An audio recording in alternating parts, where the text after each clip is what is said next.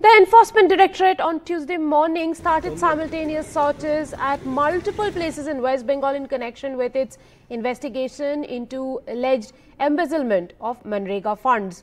While the residence of a former block development officer BDO was raided in Salt Lake, in one of the blocks in Salt Lake, the personnel of the agency were also conducting searches at the house and office of a businessman in Chinsurah in Hooghly district. Searches were also being conducted at a property linked to a state government employee in Baharampur in Murshidabad district. The former BDO was posted in Khali in Hooghly district. My colleague Ratnadeep Chaudhary is reporting on the several ED searches that are happening in West Bengal as well. Tell us, Ratnadeep, a little bit about what are the ED officials trying to zoom in on. That's right. In fact, this morning, multiple searches have started by ED officials in at least 4 districts in West Bengal. Now, what we know for sure from ED sources is that raids have taken place in Salt Lake near Kolkata, Baharampur in Murshidabad district, Chinsurah in Hooghly and in Jhargram.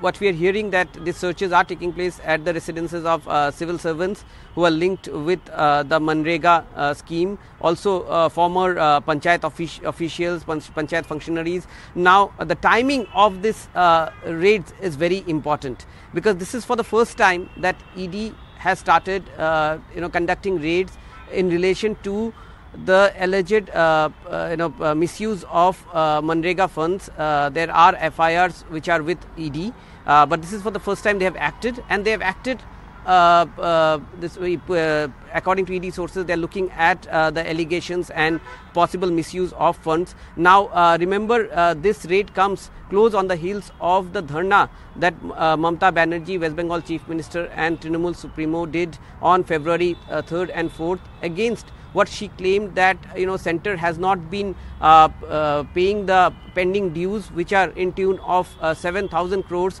for MGNREGA funds, and that dharna she clearly said that the allegation against the state government have been are false, and that centre had sent several teams to cross check, and yet the dues of 21 lakh beneficiaries were not paid, and therefore Mamata Banerjee declared that the state government will go forward and pay the dues on February 21st. So many would see it as a very hard stand that the state government and Mamata Banerjee has taken against what she claims that centre is not paying up the dues of the poor people.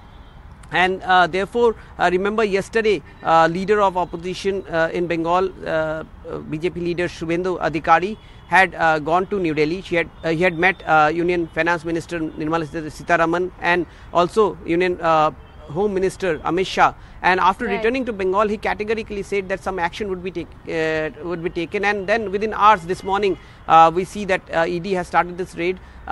Trinamool Congress again hitting out at centre, calling these raids as politically motivated. Remember, this comes months ahead of the Lok Sabha elections, where Mamata Banerjee had already shown her intention to go solo. She had attacked the centre as well as the left and the Congress in the past few public meetings that she had undertaken. She had attacked the BJP as well. And in fact, what is important to note here that now it seems that with this first ever raids on the MGNREGA case, it seems MGNREGA is going to be the new flashpoint between the centre and the TMC in West Bengal. So the heat clearly is on several government officials because of this MGNREGA scam. Thank you very much, Ratnadeep, for joining us.